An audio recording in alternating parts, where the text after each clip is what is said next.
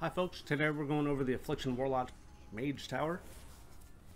Completed on January 3rd. No permanent corruption. It's easy to want to do that because you have fewer button presses, but the fact is, since you're kiting, you have plenty of time to apply instant cast dots to targets. Siphon life, it's going to be more damage for your raptures, more burst damage overall. A couple things you might want is you might want an at focus macro for Curse of Exhaustion here. It just makes sure that you don't have to reselect Karam. Mortal Coil, an excellent choice for this, as the Horrify is unbreakable and typically goes in the opposite direction from which you blast it down as soon as Raced is up, to get as much damage on him before you are forced to kite again. You want to keep kiting the ads through Raced as best you can. You can strategically set up your self portal and your gate to allow this to happen. I am running a Humming Black Dragon scale from Nyalotha, as well as Bear Tartar, which gives you movement speed upon killing blow.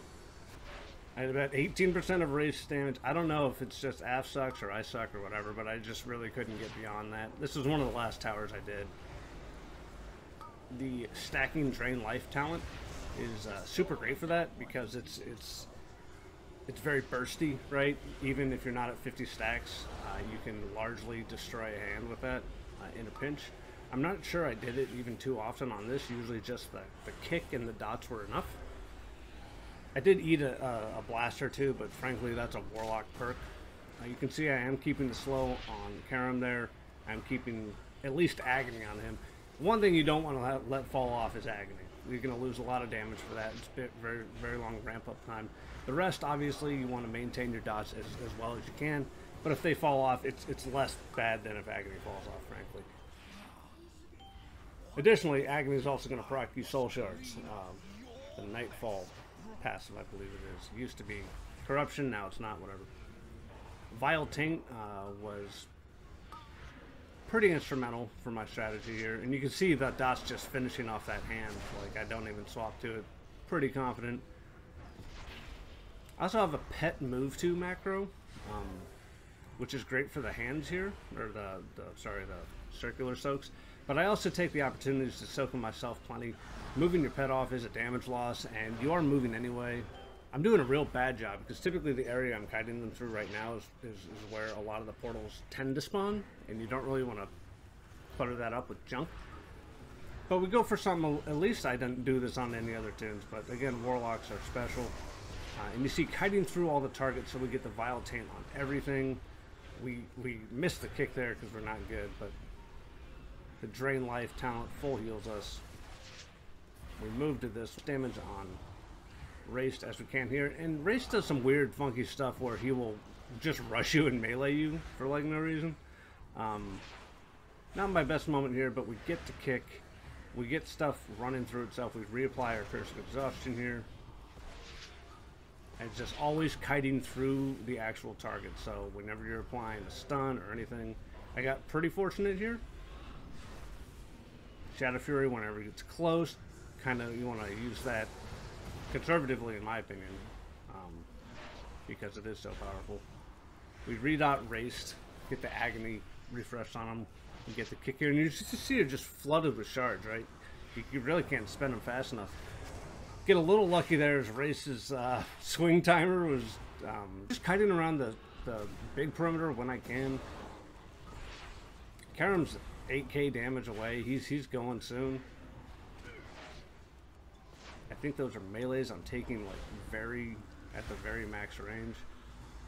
When you are soaking the circle, you also want to make sure you're kind of like in the exact middle, because you can soak part of the circle and then it shrinks, you know, through your hitbox, and then you're not soaking it anymore. We missed the refresh on the Agony there.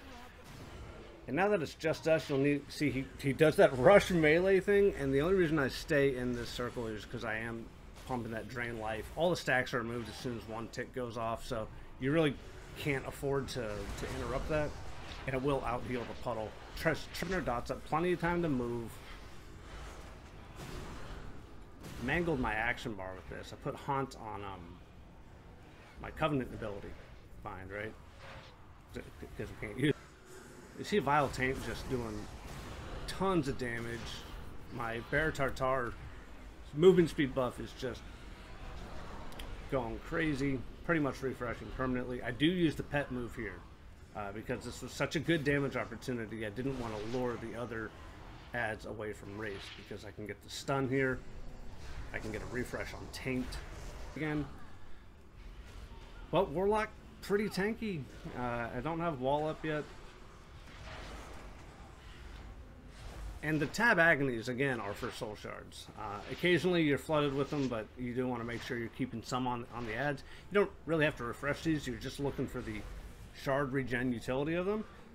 The damage doesn't really... I mean, Black Dragon Scale buff is going off. It's just a little bit of movement speed. Wherever you can get it, the movement speed's really good. Except Burning Rush. I'm pretty sure I'm running Demon Skin here. My only advice for the charge melee from Raced is to stay within like evoker range, right? Like 25-ish yards. We get the pet on that one. Game over. Not too bad. I don't know if you have any questions specifically. Again, I did this on January 3rd. I think this was post-Raced buffs. Could be wrong. But that's Affliction Warlock. Thanks for watching, guys.